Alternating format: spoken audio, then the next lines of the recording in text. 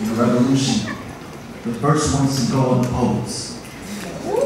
I'll clash with titans, move mountains without any physical force, but the power of these words may lead God like I am a poet.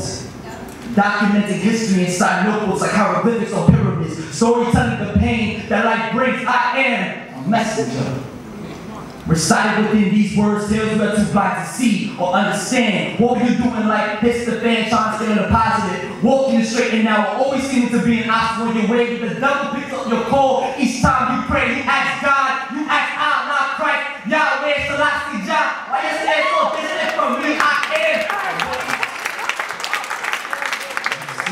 Beautiful things in this life you can imagine. Babies being born.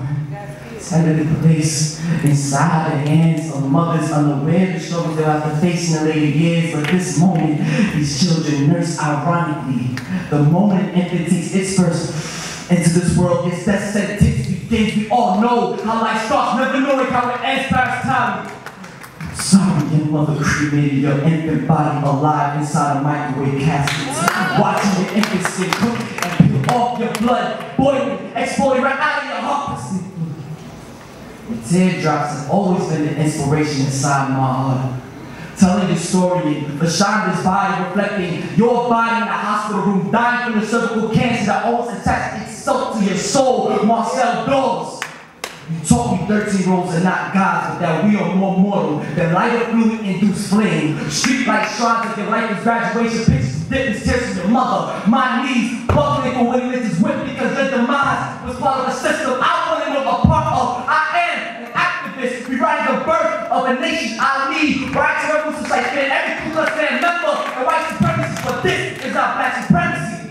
I'm painting the picture of King once in vision. I am a revolutionist with spoken word. I lead revolution to an era takes a death. Why does it take a death to make people conscious to what's going on around them? People create legacies and cemeteries, but while I am not like force, I will force knowledge to nations. Make you listen. I am far from inadequate. I am not adequate.